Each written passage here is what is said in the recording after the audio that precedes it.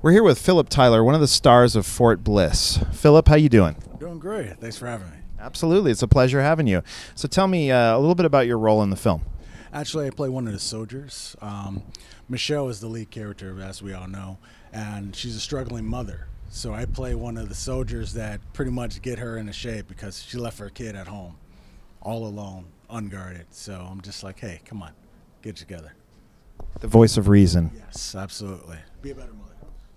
Tell me, how did you come across this role? Actually, through casting, my agent pursued it for me, and it was an excellent experience. I'm glad to be a part of the ensemble to bring this project to life. Excellent. What was it like working with the cast and the director?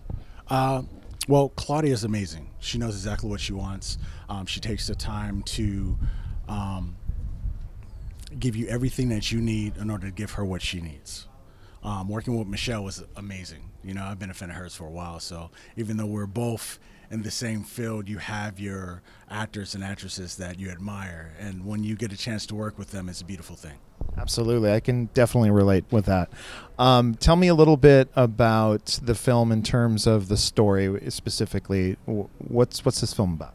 Absolutely. It's a moving story about a soldier first, you know, and it's a beautiful thing because you rarely see a woman in charge, okay? And you see that soldier story where she's dedicated to her country, and that country comes first, but at the same time she's a mother.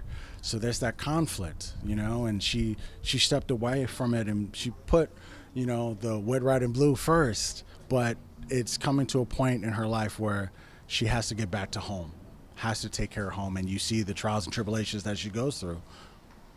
Tell me, how does this role compare with some of the other roles that you've had in the past, and also tell me about any upcoming projects that you have. This role is quite similar. I'm always the soldier, the cop. I play the police officer on Revenge on ABC. I have an upcoming role where I'm actually going to be the leading man, so that's a beautiful thing. It's called Two Worlds. It's kind of like a Hitch. It's a romantic comedy.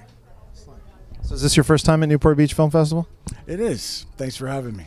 Absolutely. What's your impression so far? Hot. It's very hot and unusual. Well, thank you so much for coming out. Congratulations on the film.